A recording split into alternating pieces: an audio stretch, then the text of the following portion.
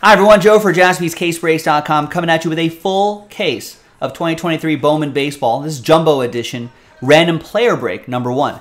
One spot gets you 4 comboed up players. All right, so there are the players plus combos right here. So it's a giant list, right? But includes all of the players on the checklist. Now, if you bought one of the first 28 spots in the break, you got a chance to win an extra spot. That's our first dice roll. Second dice roll will be your names and player names, and we'll have a trade window as well. So big thanks to the first 28 right there for getting in on it. Thanks to the others who bought spots straight up. Congrats to the people who won spots right there for a total of 43 spots. So let's do this dice roll first. So name on top, after 6, we'll get an extra spot. 5 and a 1. 1, 2, 3, 4, 5, and a 1. 6th and final time. Jeremy Short, there you go. JS, after 6, with an extra spot going your way. So thanks for being an early bird.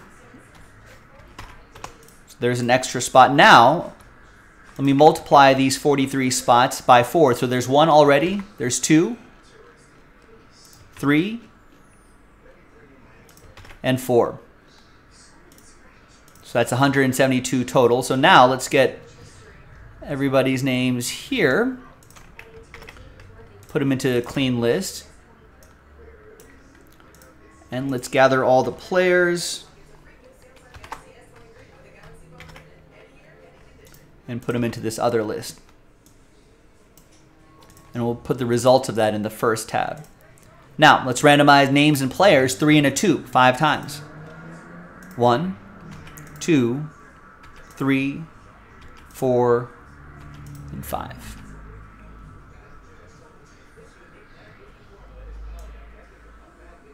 Got Jacob down to Jacob.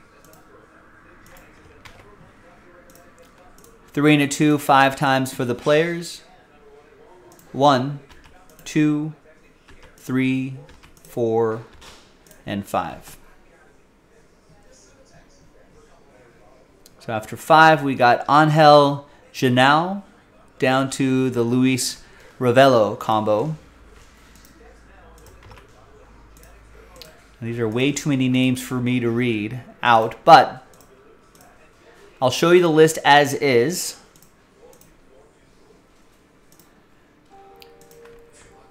And then I'll alphabetize by your first name so you can see all of your players grouped together. But I just want to show you the list as is just for the video. Just have that on wax.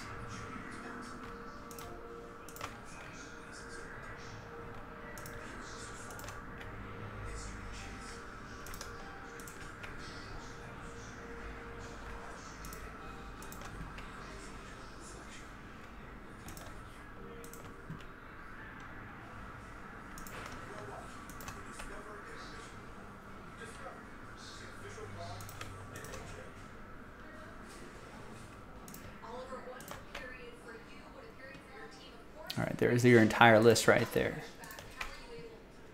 Great. So look at that, Matthew Nielsen with the Drew Jones spot. Very nice, Matthew. Good luck. So let's sort now by column A.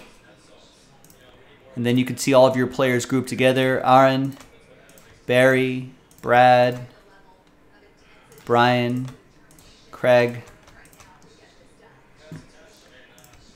Darren, David, David M, Ed P, Eric Houston. I think Eric was here earlier with the spot that you won. Got that Spencer Jones spot. Gabe P, Jacob, Jason, Jason Cox, Jason Fractor, 2 different Jasons. Then Jay, Jeremy in your early bird spots. Jim Way, Jose with the spot that you won and your last spot mojo. Got Mark, got Matt. There's Matthew Nielsen. There's that Drew Jones spot right there. Michael, and one of my favorite beers, Pacifico. Mickey, Neil, Nicole. Oliver with the spot that you won. Got Mr. Rob Hepler here, the Hepcat. Robert. Ryan. Scotty. Scott G. Steven. And last but not least, Tristan. There you go. We're going to pause the video. We're going to open up the trade window. When we come back, we'll see if there's any trades. Then we'll have the break. Stick around. Be right back. All right, welcome back, ladies and gentlemen. No deals were done, so the list that you saw remains the same. Now, for those of you watching live, I've shared the link to this spreadsheet in the chat. So you'll be able to go directly to this list and just keep track of your players right there. I know I just want to put the final printout on wax, on this, on tape, on the record, on video, as they say.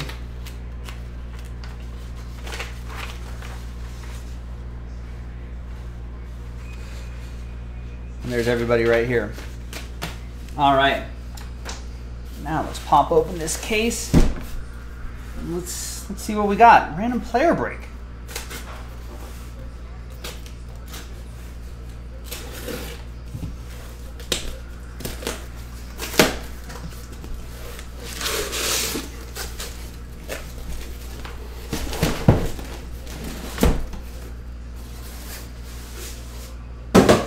Yeah, let's have some fun, Mick. Let's see what we got in here. Oh, what happened here? Oh, did I hit it with the case, maybe?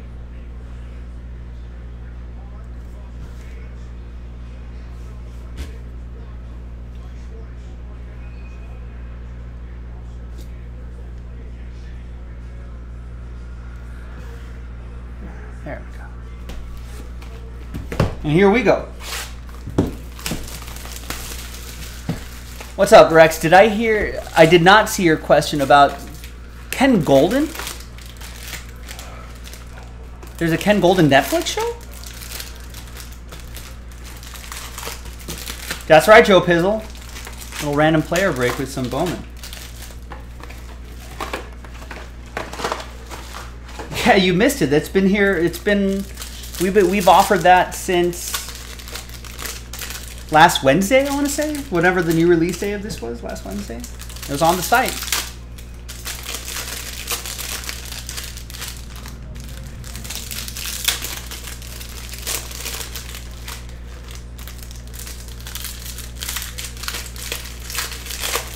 Was the LeBron logo man the one I pulled? No?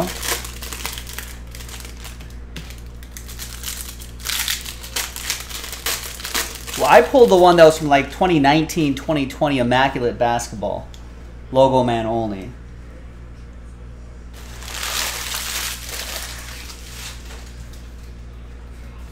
And I don't think that was sold through Golden, so I don't think they're going to highlight that one.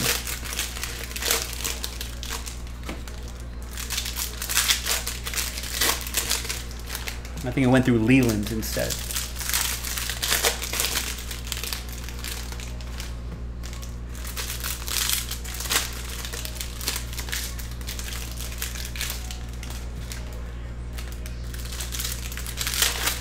What's the Ken Golden thing on Netflix? What's that about?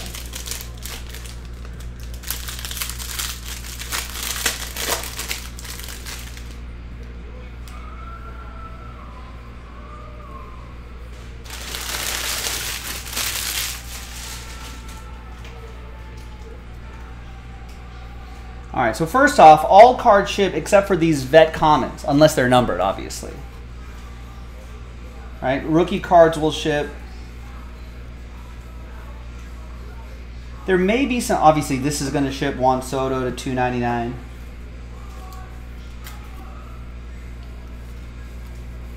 Now there may be, obviously that's going to ship, but like Prospect non-firsts won't ship either.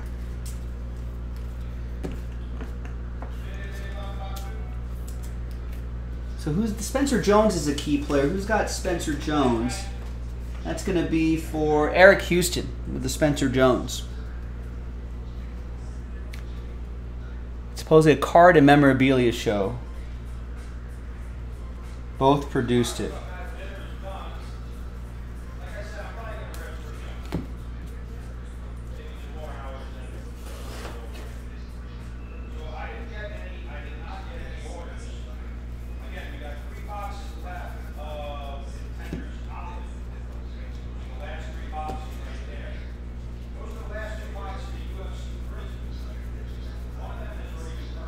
All right, our first autograph is Caden Dana.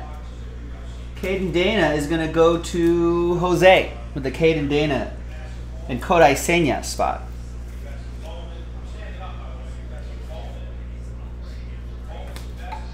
Is that what Teddy said, Eric? That he was cramping up?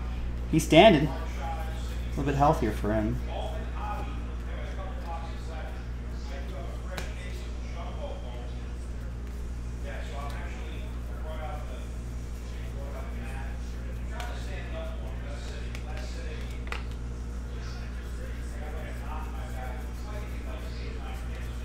Oh, Cam Collier is one guy that we're looking out for as well. That's going to be for Jose as well. Has the Cam Collier Eric Brown Jr.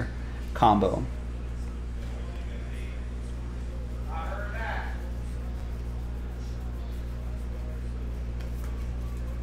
Think Manning should have a sketch comedy show?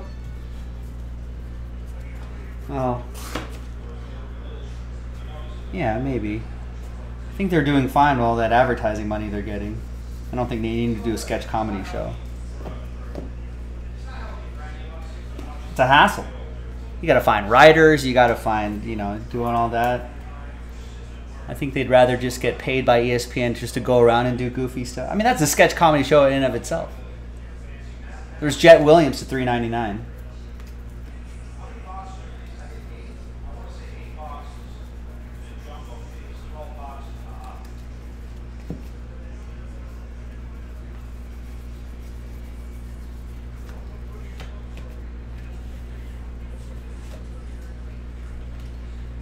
I think if you watch like Peyton's Places on ESPN and Eli's Places, those are pretty hilarious. Those are pretty funny. I think that's where they shine, and they bring out athletes to host.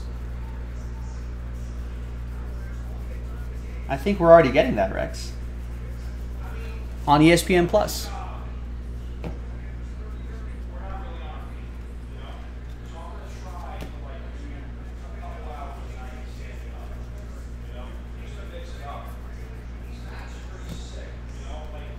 And I think they get so much money for the advertising they do.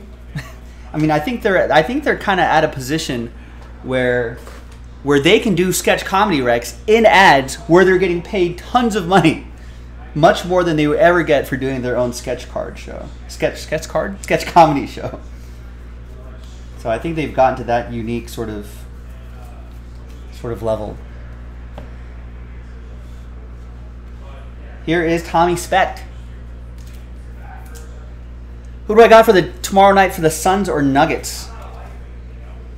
Suns.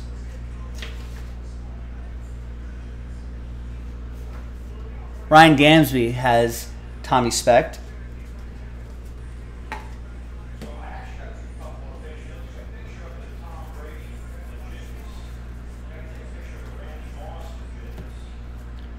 I do. I mean, Suns are too good. I know the Nuggets are good, but I think that's got to be a 7-game series. You don't think the Suns can make they're definitely going to make the adjustments. Who's going to have to step up? DeAndre Ayton's going to have to step up. They're telling him, big man, you got to go to work. You got to put a body on Jokic. Listen, Durant, Devin Booker, they're going to shoot the lights out. But someone's got to but they can't slow down. They can't slow down Jokic.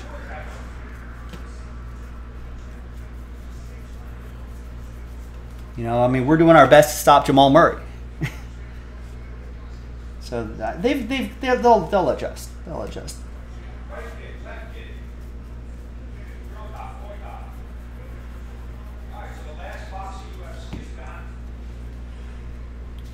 have one more autograph out of here, right? We only have 2. Should have 3.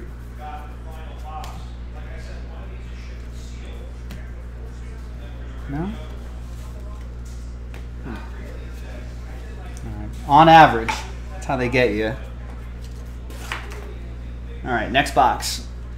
Right. Also, you got to think Jamal Murray couldn't miss last night. That is correct. What did he... Let me just pull up these stats. Now it's a little cold.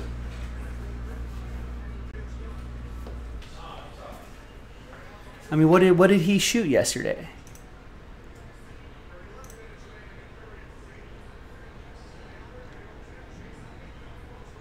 I mean, Jamal Murray went 13 for 24 from the field. What is that?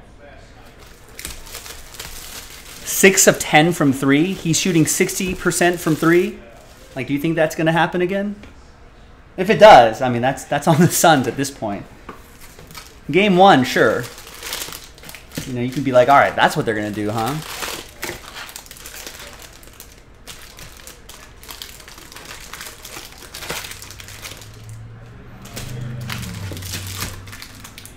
You know, Suns will adjust. Problem is, Suns did kind of...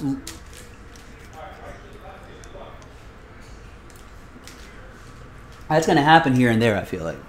The Suns, for Durant, traded a lot of that defensive depth away.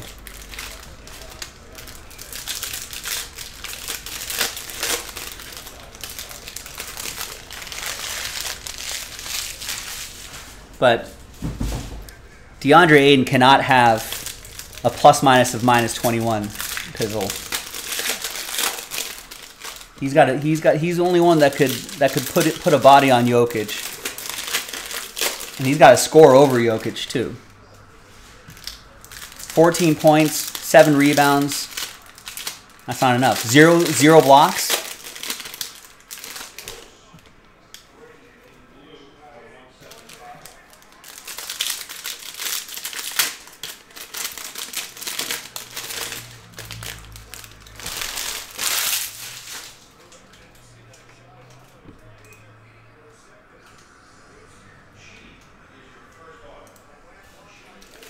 Tom is asking if did I buy Contenders Optic Figure Team 4? No, I did not. That sold out though. We did that break already. Take a look at the schedule. You'll see when we did it. Take a look at our video list. I see it uploaded already.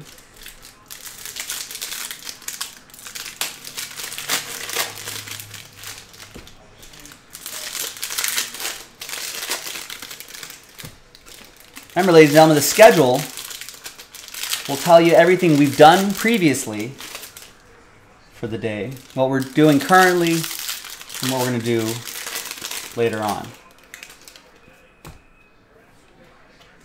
So you're never in the dark. All right, that's going to be tricky. Doubling Jokic is rough because the Nuggets, they're full of shooters.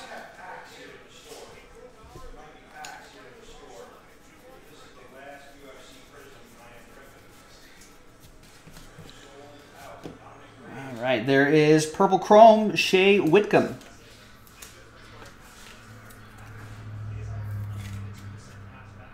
Astros prospect going to... That'll be for Matthew Nielsen with the Whitcomb Jr. plus Ronald Acuna Jr. combo.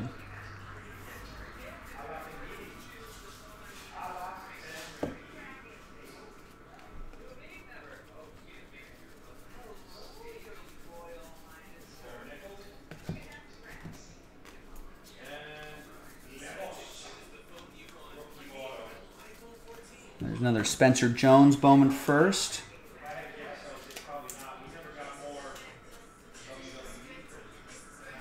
Spencer Jones Chrome.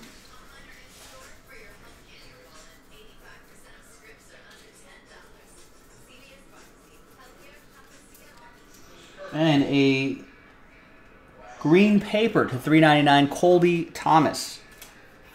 Colby Thomas.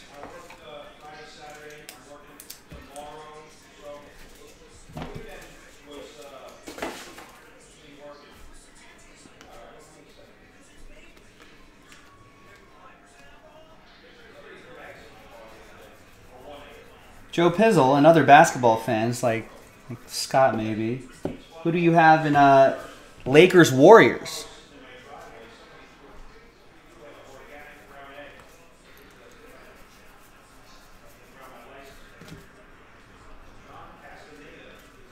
I think the Lakers may have a bit of a size advantage on the Warriors, and I think that's going to be helpful. That's got to be 6 or 7 games. Oh, and a Spencer Jones Chrome Prospect Autograph Redemption. That's Eric Houston, I believe. Spencer Jones, Eric Houston with the spot that you won. Nice.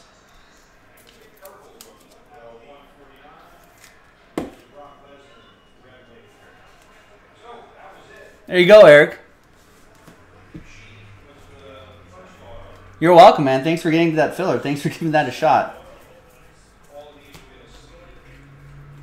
I know I tell everybody, listen, don't do the fillers. They're a waste of money. Buy your team straight up. Buy your spot straight up. But stuff like this happens, and I can see why the fillers can be attractive.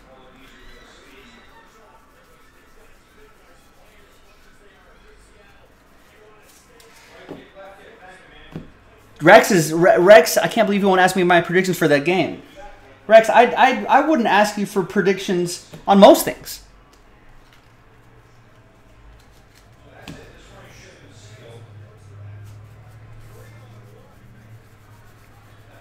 Definitely not basketball. We got yellow paper, Von Grissom to 75.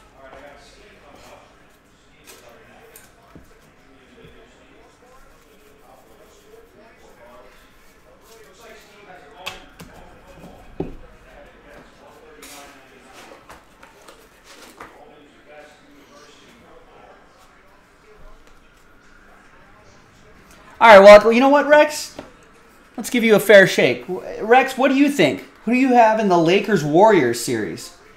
How many games do you think it's going to go? What do you think are a couple keys to the games that'll mean success for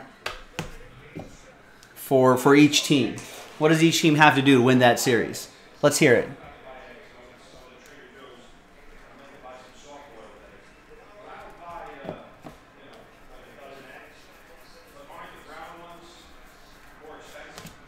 And our third auto is Yoangel Aponte, 96 out of 499.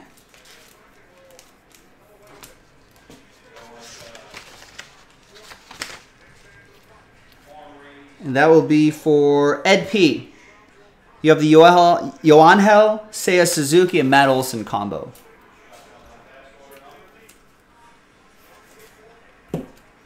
Four 2 Lakers, I'll take that. Lakers are too hot.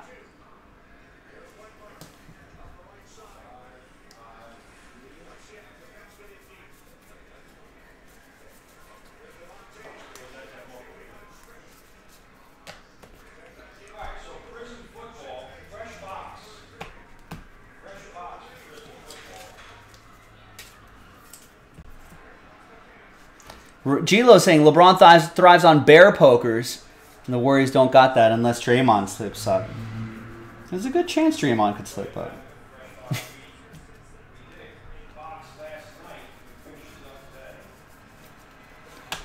Oliver has Dubs in 5.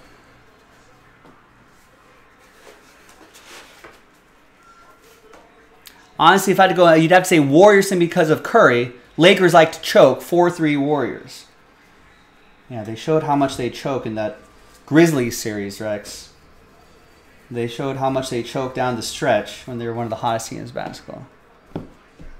This is why we don't ask Rex his predictions.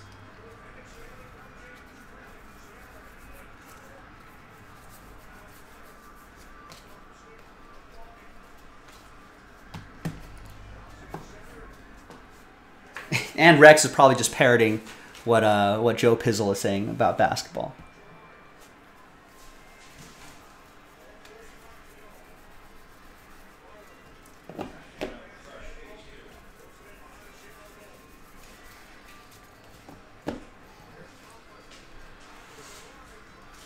I got a Randy DeJesus to 125. Warriors in 7. This is Joe Pizzle.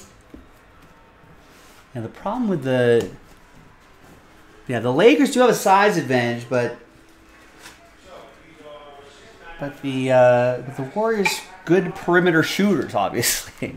What is the understatement? But they've got great perimeter shooting. That's something the Lakers still have some trouble defending.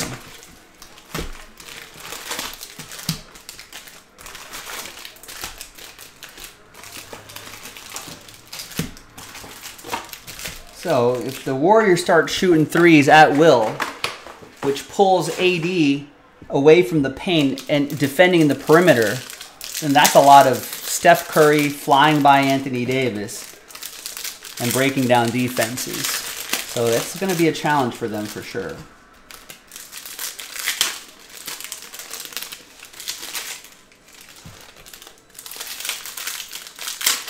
But yeah, I mean the key is always Anthony Davis. As always.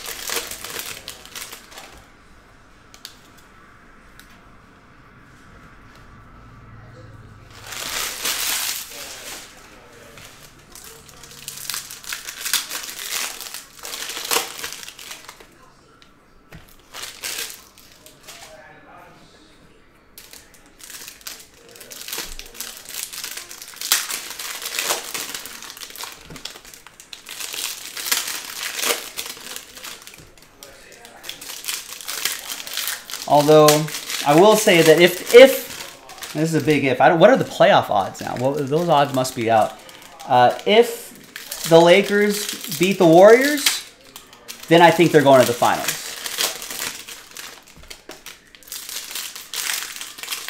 If the Lakers beat the Warriors, then I think that means they're going to the finals.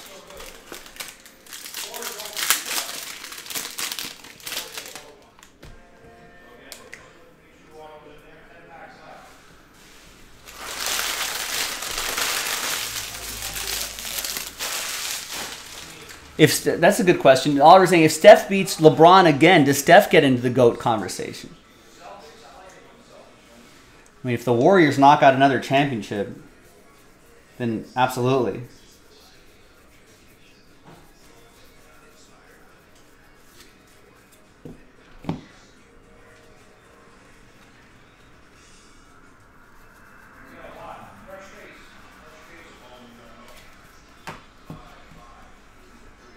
LeBron, Kevin Durant, Western Conference Final? Absolutely. I would love to see that.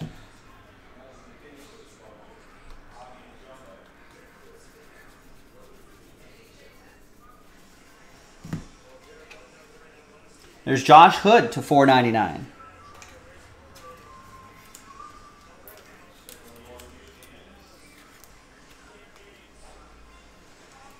That will be for... That's going to go to Ed P, who has the Josh Hood Ohtani combo. I don't know if there's too many Ohtanis in here, but there could be some numbered cards of Ohtani or something like that. He's on the checklist.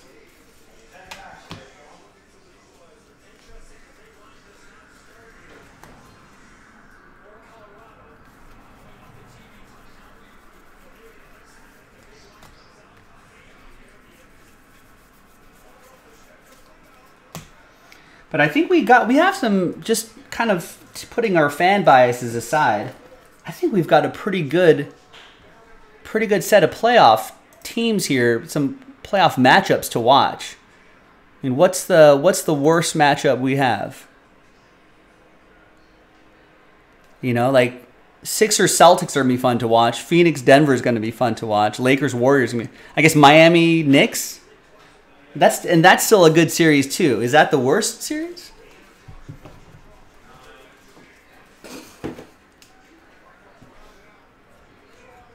Not a fan of the Knicks' area. Yeah, Knicks Heat, Oliver saying. There's Amarian Boyd. It's $250, purple chrome.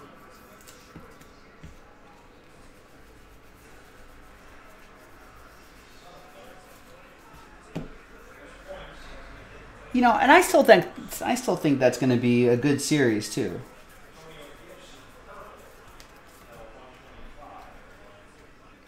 I mean, I'd still watch it. What's the ideal Final Four? What's the ideal Eastern Conference final matchup and Western Conference final matchup?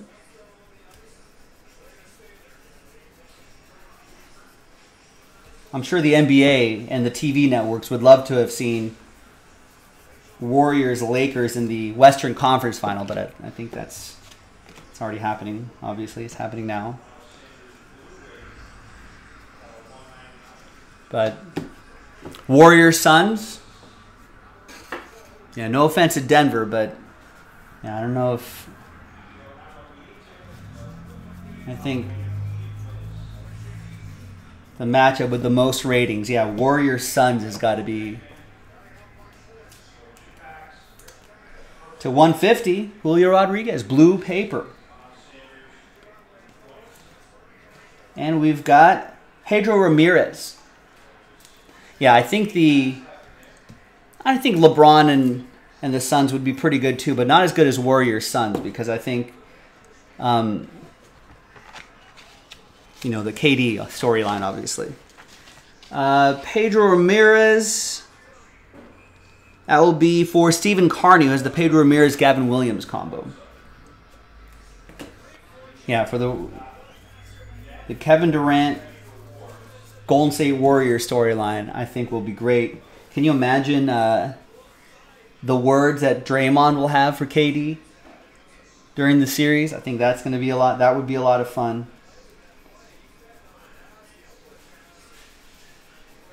In the East, what do you think? Oliver's saying Knicks and Celtics. Yeah, I think that might be the best.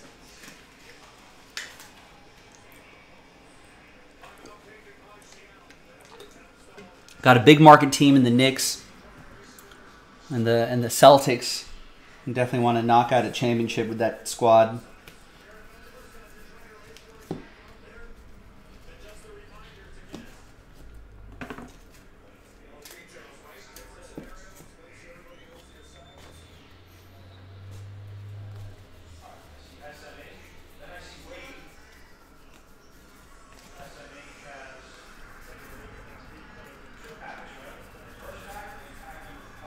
Got Kyle Harrison to 499. And then what would be the best finals matchup of those Final Four teams, Oliver? If you got Warriors, Suns, Boston, Knicks. You want...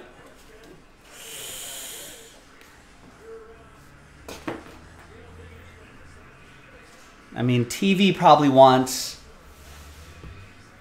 Warriors, right? Or no? Has there been too much Warriors oversaturation? But maybe you need like a villain. Everyone's rooting against the Warriors because you've seen them so much, and people will tune in.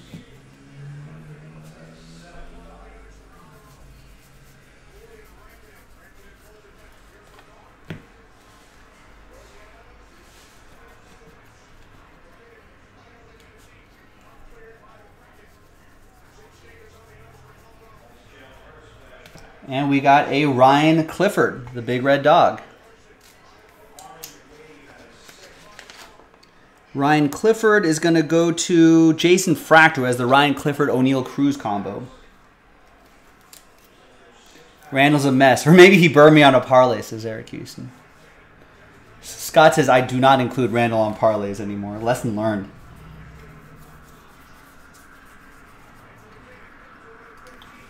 There's our first Drew Jones. Script writers, Gilo saying might have LeBron back this year. Yeah, that's pretty. There's Miguel Bleis to 299.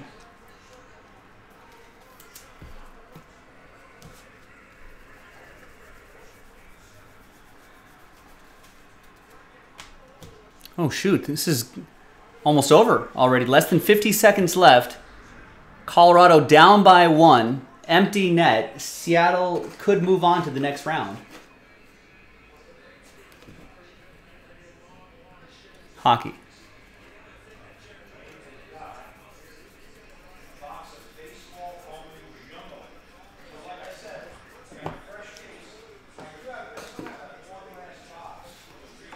We'll do our autograph recap at the end of this, too. Box 4.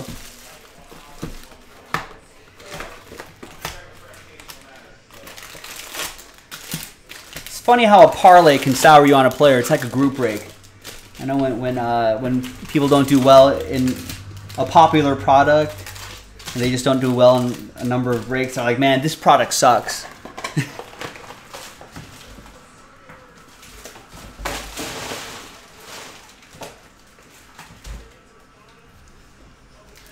One parlay goes wrong, and man, it's like, man, Julius Randle, even though he's just when healthy, a pretty solid player.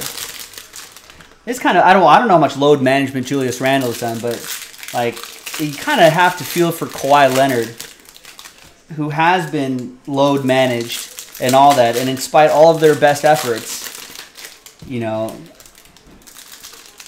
he tears a meniscus or something like that early round of the playoffs, and then that's that.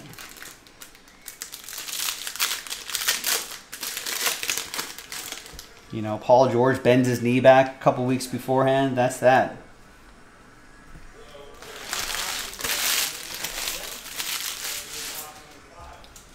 I mean, which I think may be a good example of, hey, what's the point of load managing when you can just get hurt at any time?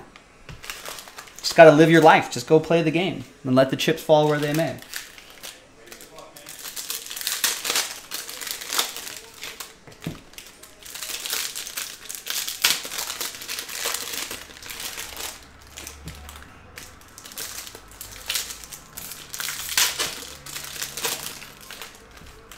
I mean, can't you load manage during a game? Does Kawhi have to play 0 minutes? Can you not put him out there for 15, 20 minutes or so? Call that the load management?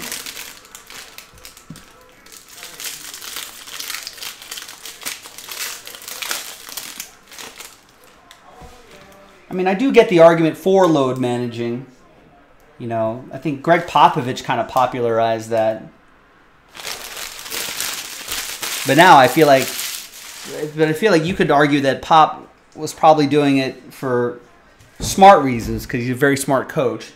And I feel like everyone just kind of ran with it, and it's kind of gotten out of control. Sort of a if you give a mouse a cookie situation. The Seattle Kraken has knocked out the Colorado Avalanche in the first round. First expansion team to win first playoff series against defending champions. I feel like there's a lot of qualifiers involved there, but nevertheless, it still stands. I don't know how many times an expansion team has gone to the playoffs where they're facing the...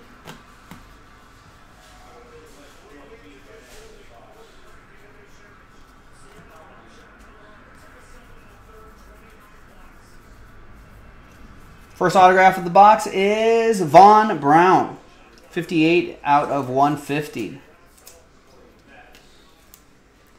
Going with a, like a Vans shoe symbol right there. Maybe a little division sign if you're in elementary school.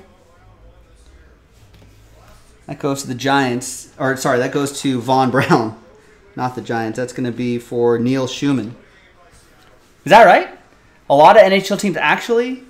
And Vegas went to the... I guess Vegas did go to the finals in their first year. But they didn't lose.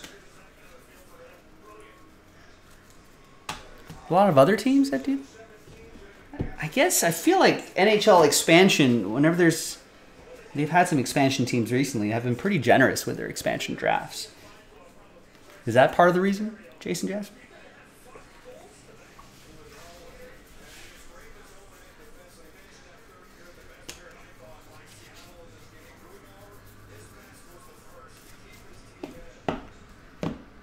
All this... You know what, Mike Tower? This might be a little surprising to some people, but I have not seen that movie. I have not seen Once Upon a Time in Hollywood.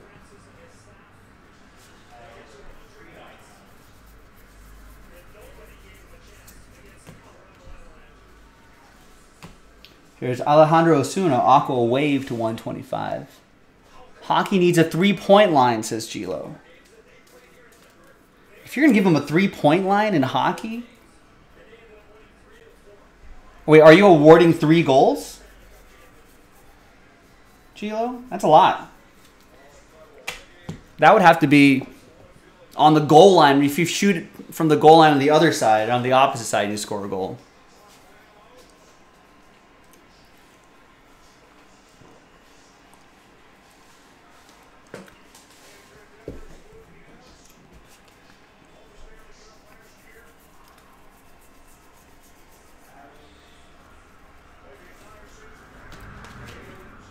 Yeah, I don't think it's going to work, Jason.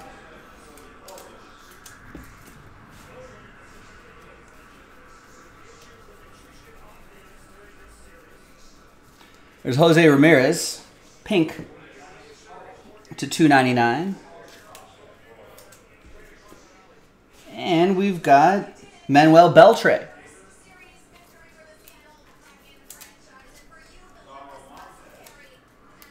And that will be for Jay Goins with that one.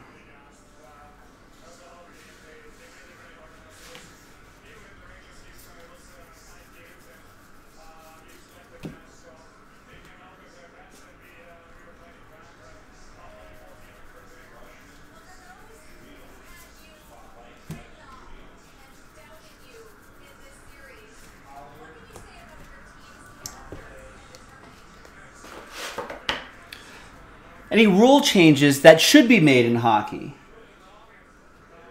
I think hockey's like soccer. I feel like, or even like baseball, there's really shouldn't be too many fundamental rule changes.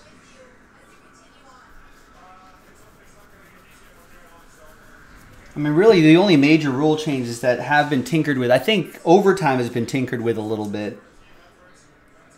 But fundamental parts of the game, there's Jace Bowen to $3.99 paper. I don't know if there's been a call for any changes there. No one says hockey games take too long.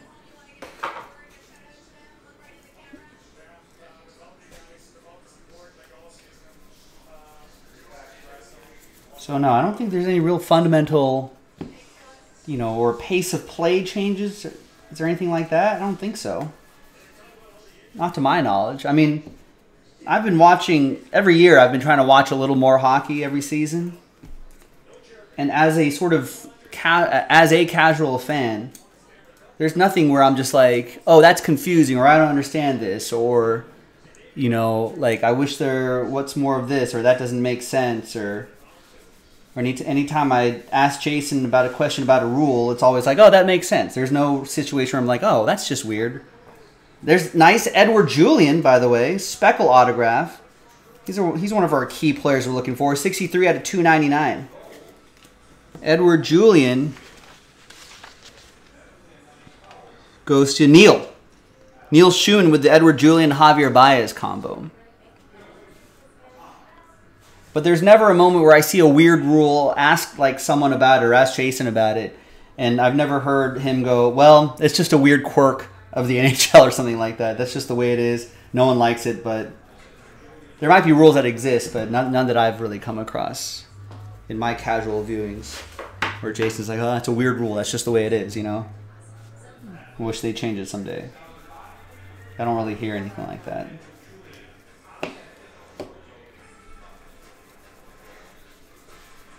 I mean, I think a sport like the NFL could stand to simplify a lot of rules. It's Cole Young to 150. I feel like if you just, I mean, maybe growing up with it is a little different because you just kind of learn something every year of your life. But if you just took like, I don't know, let's say you took someone, probably the best example would be like someone who's watched just like soccer for their entire life, never even seen a single snap of American football, right? And let's say they're, you know, 25, 30 years old or something like that, and that's all they've been watching, and that's all they're kind of... It's kind of hard to explain. I mean, the fundamentals, I guess, are there, but... I mean, there's such a huge learning curve in terms of, like... penalties. Think about all the penalties. There's false starts, there's offsides, there's too many men along the scrimmage line. You can only have so many men there. You know, who's eligible? How come everyone's not able to catch a football? Like they have to learn that. So those big guys up there, they can't catch it unless they tell them they're eligible to catch it.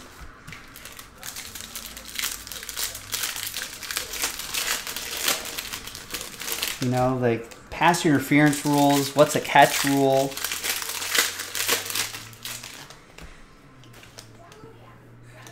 You know, it could. I feel like it could get pretty overwhelming for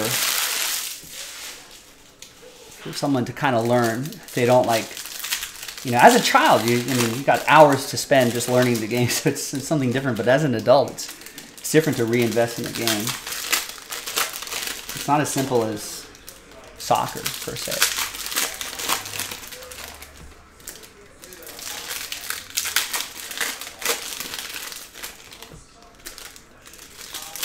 They were, so who's they, Eric Houston? They were saying today the timers in the MLB have increased the instances of IL.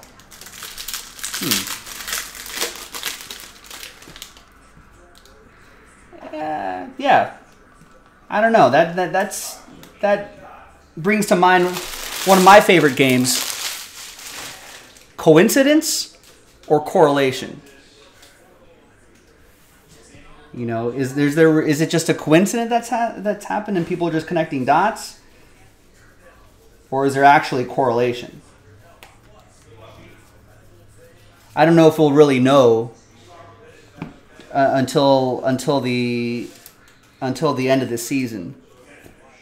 If you know, just to keep track of all the time changes. Like what, are pitchers being rushed to pitch the ball? Like who's getting injured more? I don't see why hitters would get injured more just because of the clock. That doesn't make sense. I suppose pitchers could get injured because they're rushing to pitch, but I don't think they're really being rushed. You know, if they were just like, if it was just like you pitch, the catcher catches the ball, whips it back, and they have to rock another pitch again. Like, if they kept doing that, I could see that. But if you look at the game, it's really not...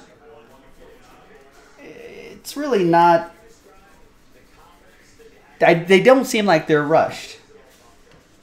Like, I feel like they have plenty of time to get the ball back, get the signs, get into their routine, you know, set, wind up, and throw.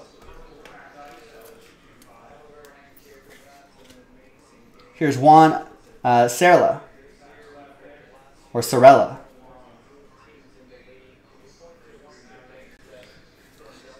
And Juan will go to Darren McKenzie.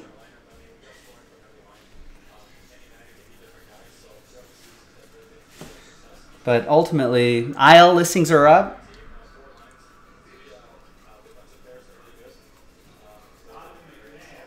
I mean, let's take a look at some of the IL listings. Like,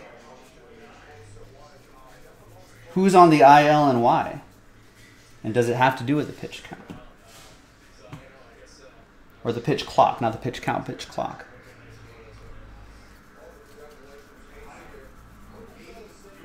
I would argue that it would be the bases. Now that it's a little more inviting to steal a base, are more players attempting stolen bases, and are those players likely to end up on the IL? Players that normally don't steal too much? Well, that's steal, but not that much.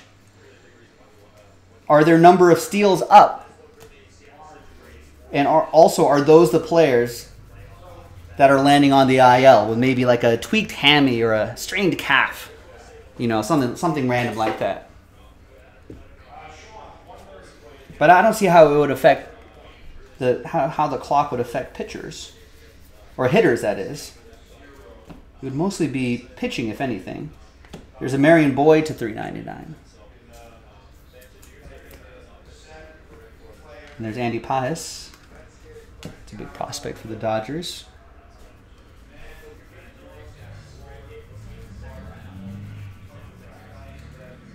And we have Moises Ballesteros.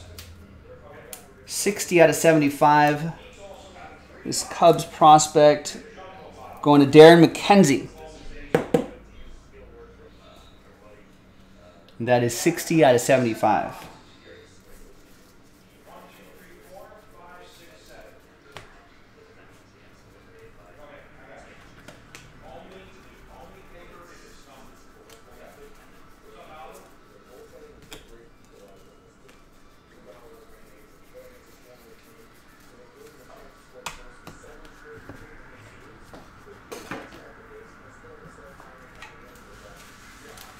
All these Justin Crawfords, by the way, are go to Jim Wei. That is Jim Wei Yin.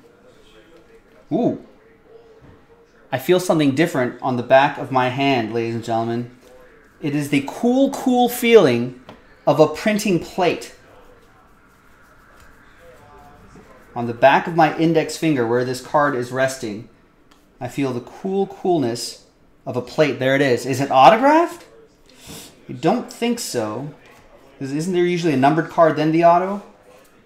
Yeah. Not autoed, but a Juan Olmos plate. It was almost an autograph, but just not quite. Juan Olmos going to...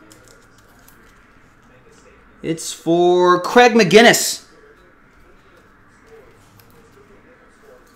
Let's hope he becomes a superstar. Super Estrella, Juan Olmos. Craig, all aboard the Big Hit Express. Woo woo!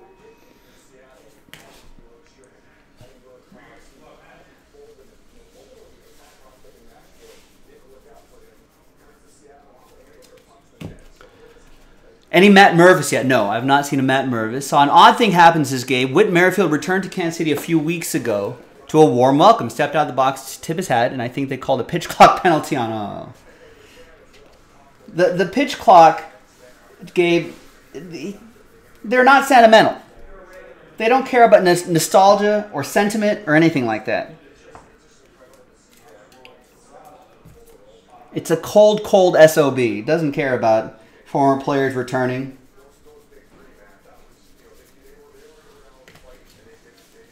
All right, we got a Yoanel Aponte, another Yoanel for Ed P. You know what? That's on the ump. Doesn't the ump start the clock? Who starts the clock? I think the ump starts the clock, right? I was just going to say, yeah, Oliver, I think Cody Bellinger got the same thing, too. I mean, the umpire should just be like, hey, we're going to not do the clock. Let's give this first. The ump should know. Umps are baseball fans. They should know. They know these players. They know the history. They're not idiots. I blame the ump, Gabe. The ump should have been like, listen, let's give Whit Merrifield timeout. Let's give Whit Merrifield his time. You know, the ump can count off like 10 seconds in his head or something. And then start the clock and be like, hey, I'm starting the clock. Get in the box. Ump. Stupid ump.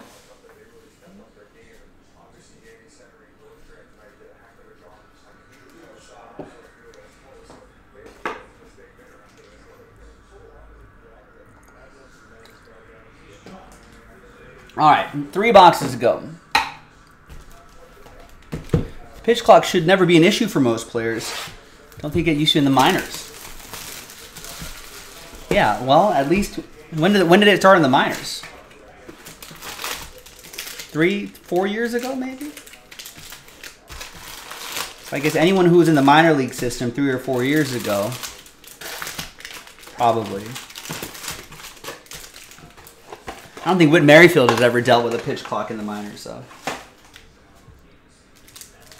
Well, I mean, that's a different story, but I mean, anyone who gets a violation.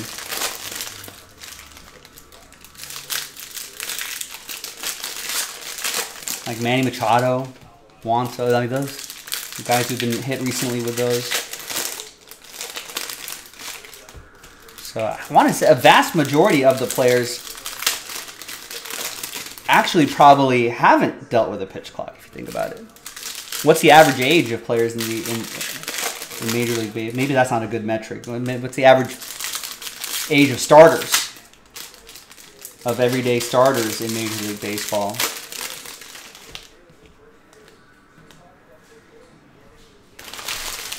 I mean, eventually, when all those players I guess, age out. Yeah, eventually, we're kind of in a transitional period. Once all those guys age out, then... Was it longer than... Yeah, look. Someone look that up. How long has the pitch clock been in the minors?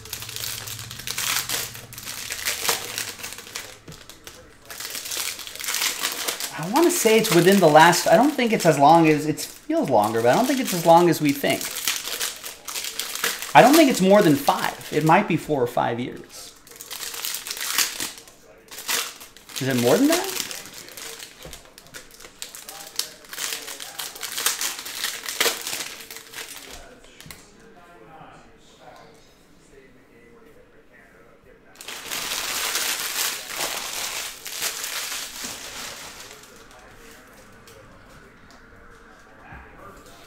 All right, another box. Here we go. Good luck, everybody.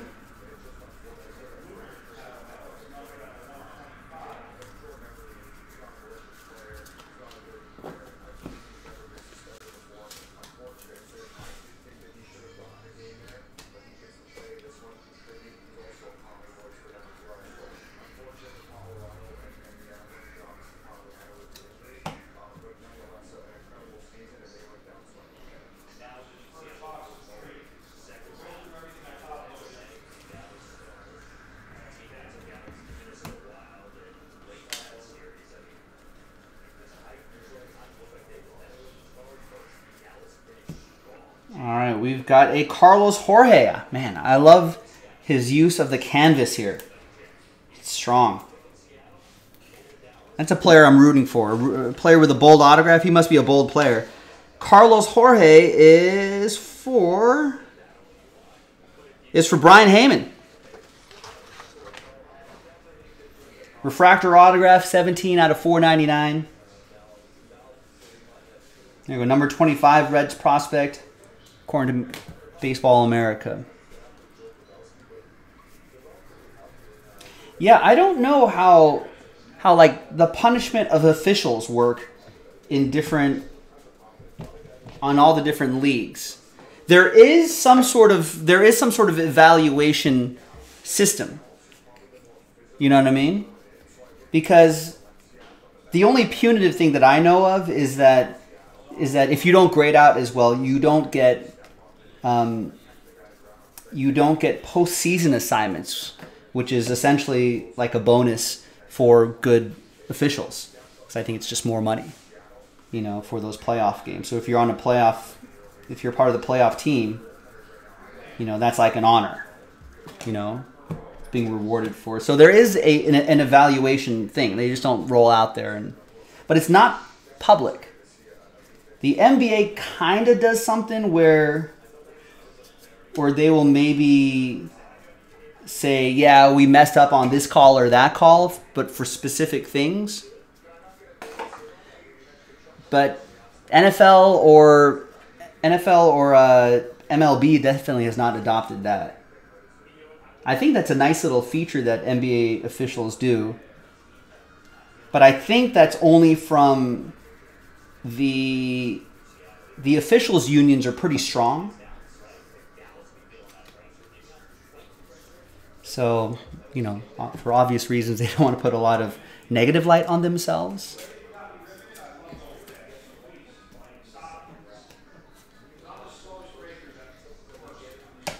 But yeah, I don't know. So I don't know what the punishment system is. That's never revealed, you know, by the player or the officials' unions. And, you know, probably for obvious reasons, I don't think any officials want to get called out. So they've probably collectively bargained or whatever, saying that, yeah, we're not going to, we don't have to. It's a private one. It's not, I don't think Major League Baseball really controls too much. Like in the way that I don't know if they could force the Major League Baseball umpires union to, like, you know, to take accountability. I suppose they could. Michael Arroyo, by the way, goes to Craig.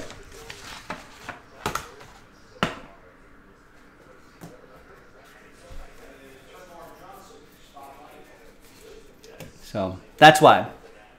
Yeah, for Angel Hernandez has claimed, like, it's because of the color of my skin because of my last name, you know, if you get his drift.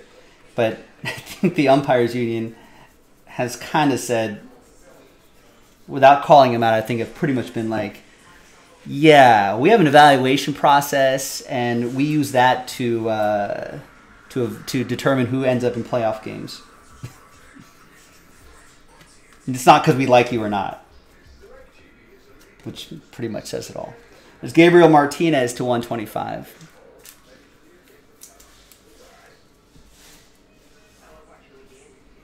There's Justin Crawford. Well, Rex, that goes into what is a reviewable play or not. That has also been collectively bargained and agreed upon. What plays are reviewable when?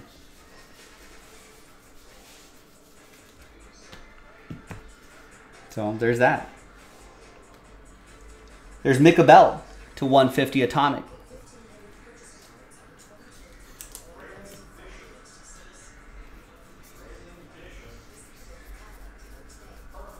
Now, the argument, of course, there's Zach Neto to 175. He got called up too. That goes to Ed P. So I guess the argument is, well, if you're going to have review cameras out there, let's have everything be reviewable, but everything is not reviewable.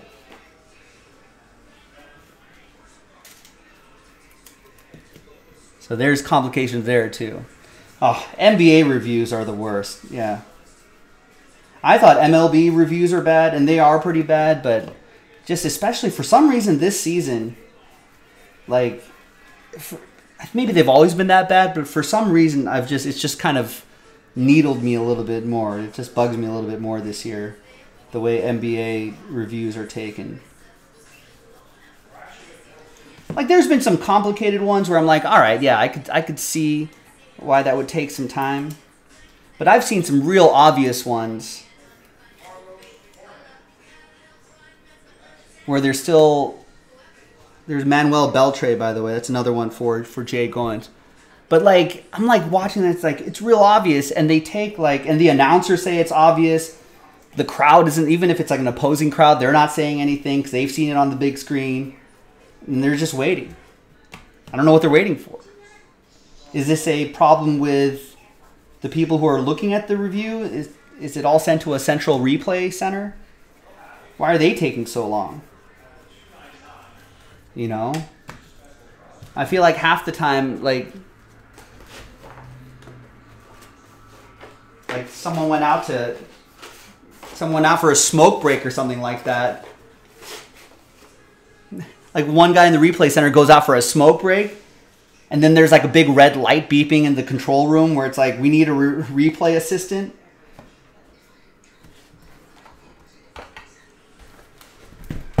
All right, 2 boxes to go. And then someone comes inside from his or her smoke break, and they're like, oh, shoot. And they run to the thing. Wait, what play where were you? Bob, where were you? I was out for a smoke break. Bob, we're in the middle of a game. You could do that afterwards. Nothing was going on. Well, now something's going on. We've been waiting for like 4 minutes.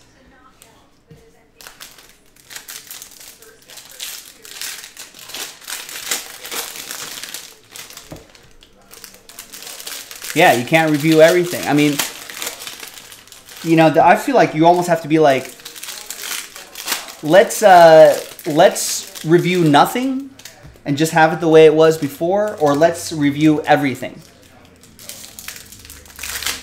I'm kind of getting to that point.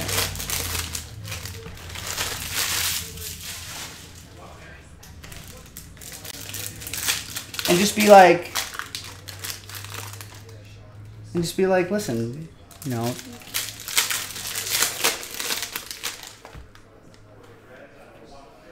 you can review everything.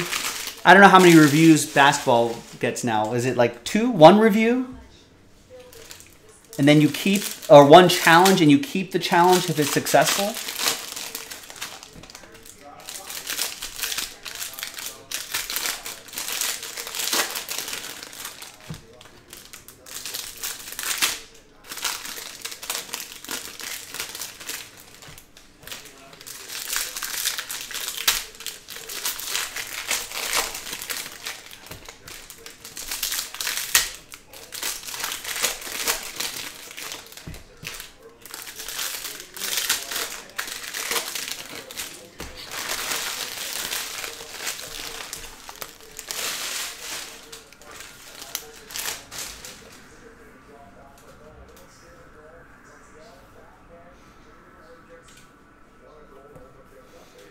Yeah, pivotal moment of the game.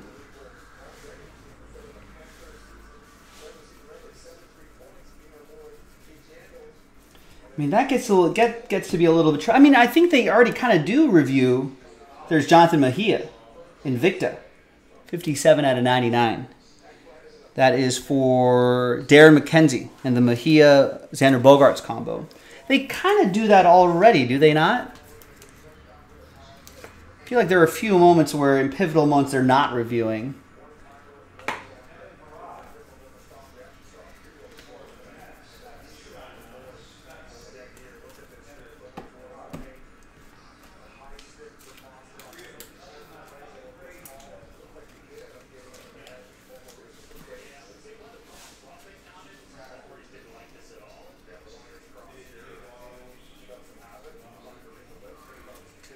I don't know. I've heard people argue that every moment is pivotal, Rex.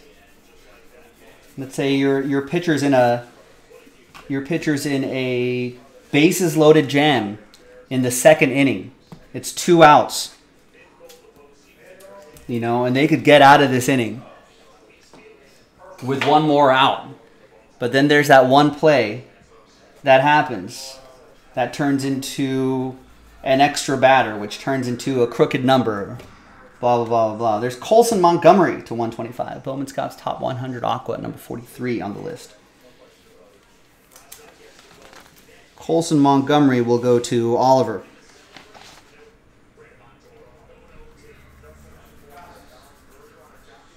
There's Martin Gonzalez to 199 for Seattle. Could be analysis paralysis by analysis, however you want to say. Well, who's that early that had a really bad call and ended up being the last strikeout of the game? Yeah, you can't review balls and strikes.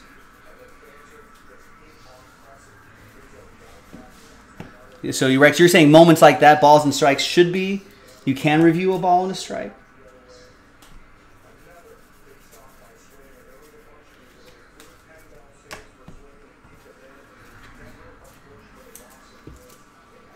Now the argument is that in the bottom of the 9th, every pitch is pivotal. So are you saying you can review every pitch in the bottom of the 9th? There's Myro Shendrick Martinez, 78 out of 100. Goes to Jay Goins, Dodgers prospect.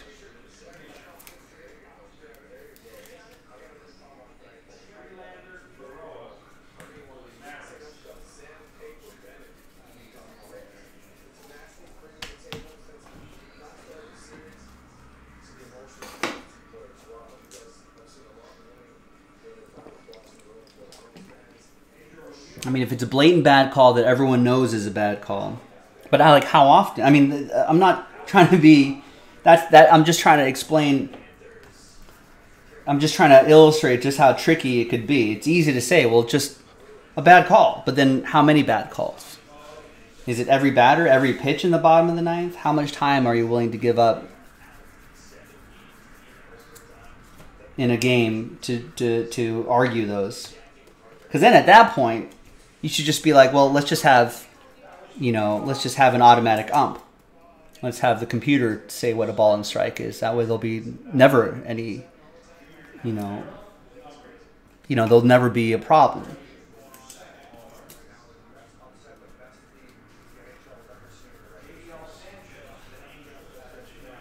Which I kind of wouldn't mind, by the way.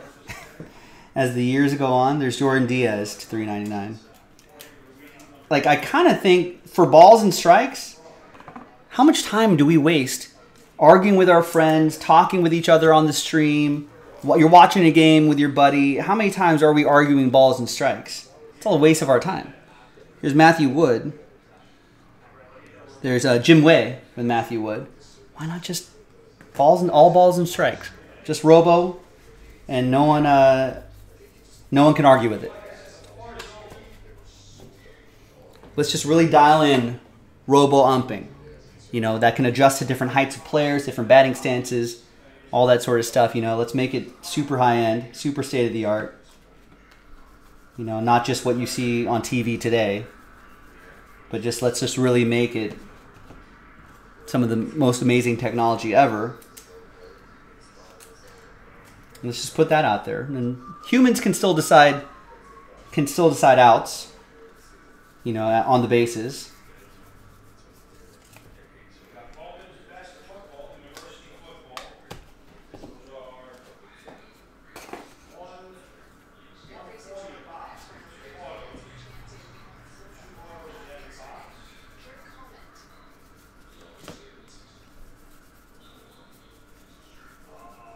Got a James Wood purple paper to 250.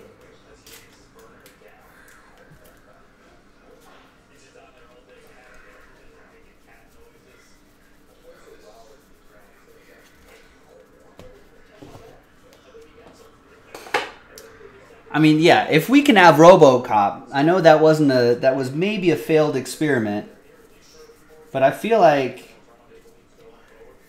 if we have the technology to build RoboCop, we have the technology to build Why can't we just take the RoboCop technology and put it towards RoboUmp technology?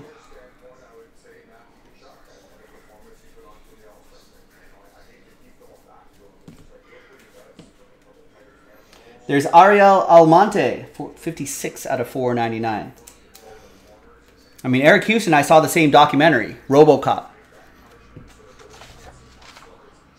It's a good documentary. And we saw firsthand what RoboCop can do. Barry Roberts has Ariel Almonte. We watch the documentary. We see what RoboCop can do. Good and bad. Right. Amazing documentary, Eric's saying. So we know what RoboCop can do. Good and bad. We've seen the documentary. We've seen what it is. You know, maybe there are some issues with it. But I think it is shown that we have the technology to build a RoboUmp.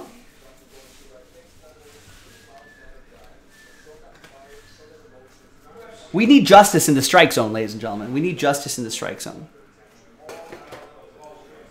Are you in favor of taking humans out of referee action only in baseball, or would you do that for other sports? Just for balls and strikes in baseball. Or maybe just use more robo technology in more black and white issues. You know what I mean? They do that with offsides. The offsides rule in soccer. They've got robo technology. They've got, I don't know if it's robo technology. There's computer technology that'll dictate, oh, this guy's, you know, shoulder was off, or was 1 foot was offsides.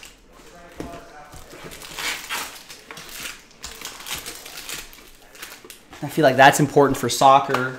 I feel balls and strikes are always such a hotly debated thing, especially as fans when we can see a box on the screen and we can see where the pitches are landing inside the box. You know what I mean? When it gets to that kind of technology, like, you know, there's a lot of, like, you know, Monday morning umps, if you want to call it. Is it couch umps? Couch umpires who are just like, that's not right. You know, like, right, they use that Hawkeye technology in tennis. Are you telling me we can't use that for baseball? Just for balls and strikes, which is the thing that we seem to be debating the most over something that should be sort of clear and obvious. The blue line of scrimmage on that is still not still inaccurate. Yeah, I gotta look into this, Chilo, but I used to be outraged about the same thing. But someone, or like why, there was an argument of like why first downs can't just be automated or something like that. Because I think ultimately the camera only accounts for where they see the ball on the TV broadcast. Something like this. There was some science involved that I didn't wrap my head around. But I think on the field, the refs and the side judges are coordinating to exactly where the football is on the line of scrimmage. Let's say we're looking down the field here on this camera angle, so the end zone is back there, right? And so, like, I think where they're putting it, they're lining it up with the side judges over here. And the camera that's looking down on the field on a football game, yeah, I think there's perspective issues with that too, Mike. There's something. I'll have to look that up.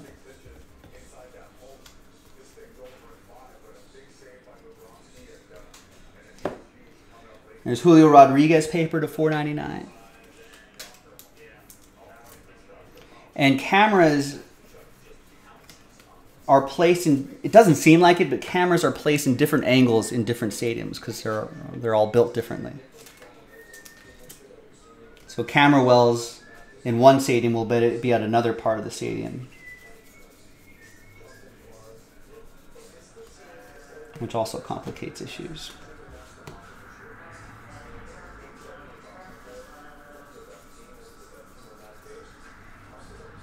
There's Lazaro Montes, 77 out of 125. That is the lunar parallel. Lunar aqua, maybe?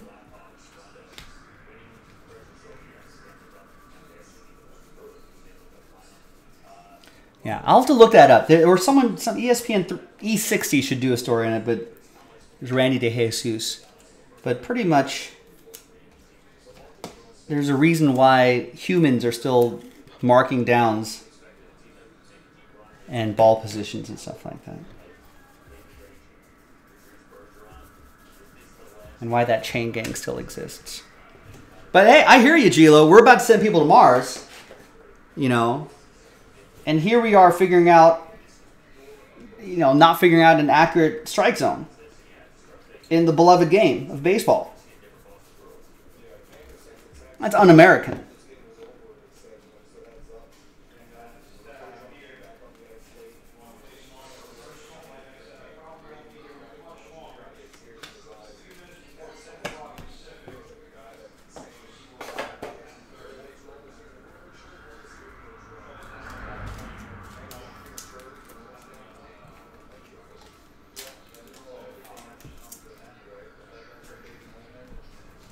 Un-American, folks.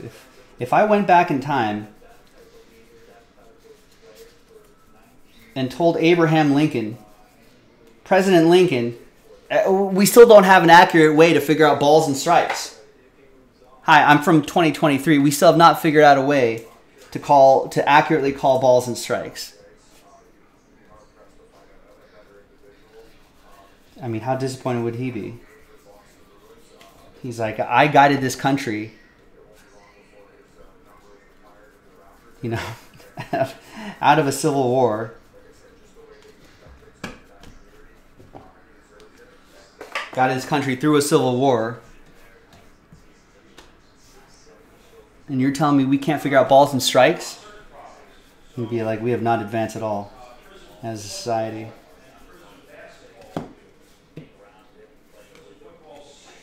There's Yennier Fernandez, 62 out of 150. A little color match there. Blue chrome for the boys in blue.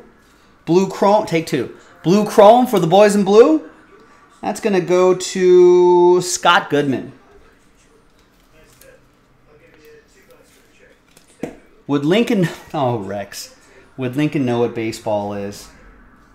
Open a history book, Rex. Open a history book, Rex. Actually, I don't know if he would or not. But early forms of baseball were played in various Union and Confederate camps throughout the Civil War. Played a lot. Organized baseball, as we know it, probably didn't happen until much later. But many forms of baseball were happening during those times. One of the soldiers' favorite pastimes.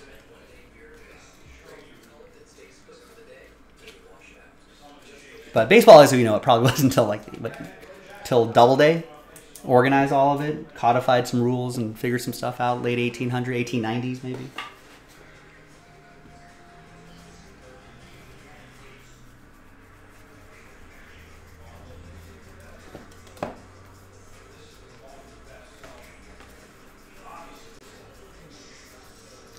So I'm not entirely sure if out of $3.99 green paper. I don't know if Lincoln. I'm sure Lincoln knew of baseball.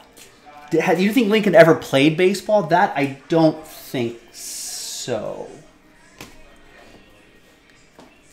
Would be my argument, Jason. But there's Randy DeJesus to 150. Blue chrome for whoever has Randy DeJesus. Should be one more autograph here. But I mean, I would imagine that he's like telegraphing reports back and forth from all of his generals and stuff. There must have been a report coming across his desk saying, you know, the soldiers are camped in for the winter. You know, if the weather is good, sometimes they're, you know, some of the soldiers are playing a little game of balls on bases or something like that.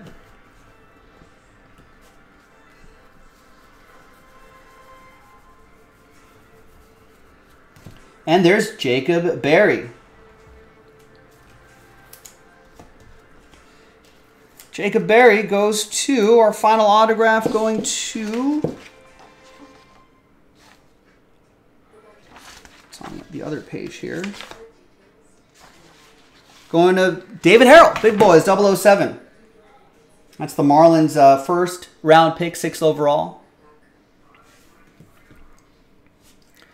I've never seen The Ridiculous Six. Is that a documentary on baseball?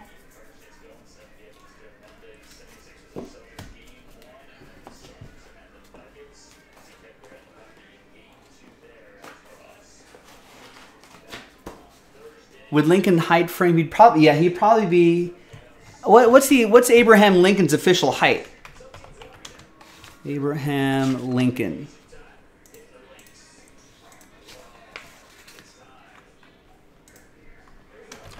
Height. He was 6'4". How much do you think he weighed? Like 215. No.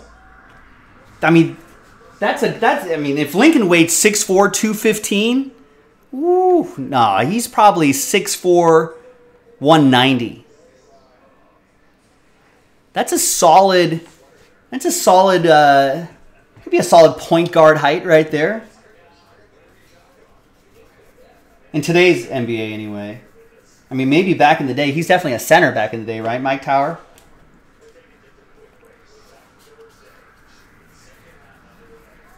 You're probably right. They didn't probably have to eat a lot of meat then, did they? No, I mean, look at the pictures. He's super skinny. Can you find it online? Does anyone tell you like? No, I don't. The weight? I don't see weight. I see a lot of height. But I mean, I don't know, but maybe they wore looser suits back then. You know, that seems like he could be hiding a lot of weight, unless he was just ripped. You know what I mean? You don't see Lincoln with his shirt off. If you pop that shirt off, maybe he's just ripped, 0% body fat, and he's just jacked. I mean, he's got to slay vampires. Hey, I read that biography. All right, that's random player break number 1. We got another one in the store if you want to get it going. Sometimes during these long breaks, yeah, we get sidetracked a little bit. We like to have fun here, folks. So thanks for watching. Thanks for breaking with us. I'm Joe for JaspysCaseBreaks.com. That was a nice hit. Thanks for watching. Thanks for breaking with us. I'll see you next time for the next one. Bye-bye.